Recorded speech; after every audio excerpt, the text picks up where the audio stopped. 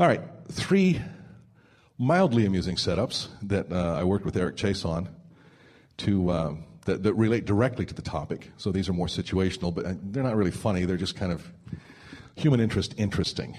And we'll play these one after the other. C100. Hey, is it just me, or does traffic seem a little different or something every day about this time? Yeah, it's not so bad. You know what else? Look at everybody's head. They're all bobbing along to exactly the same rhythm. That can only mean one thing. C100's commercial-free hours. Every weekday at noon, 5, and 8. So much music packed into an hour, it ought to be illegal. New York's #1 hit music station. C100.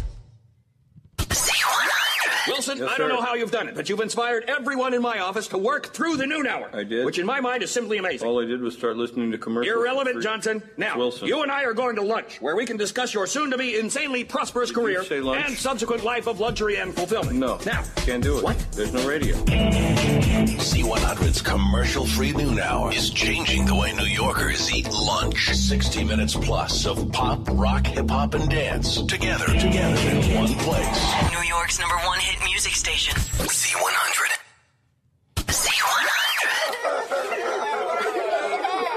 Say, Bob, what are you doing over here in the sales department? Oh, the same thing I do every day at this time. I like to watch the Z100 sales staff weep. It's really very satisfying.